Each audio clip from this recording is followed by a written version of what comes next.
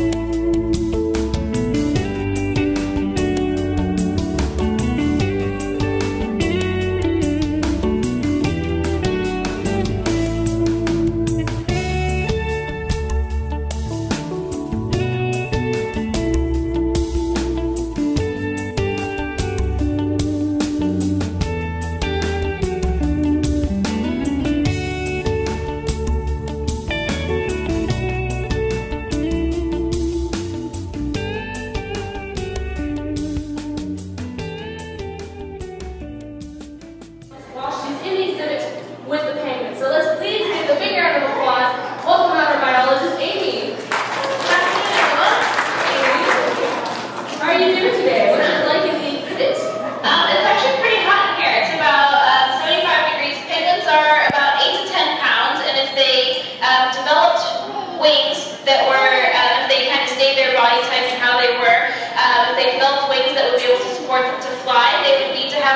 were about 6 feet long on either side of them. So that's how heavy they are. They need that much kind of wingspan to support them. So they just territorial with each other.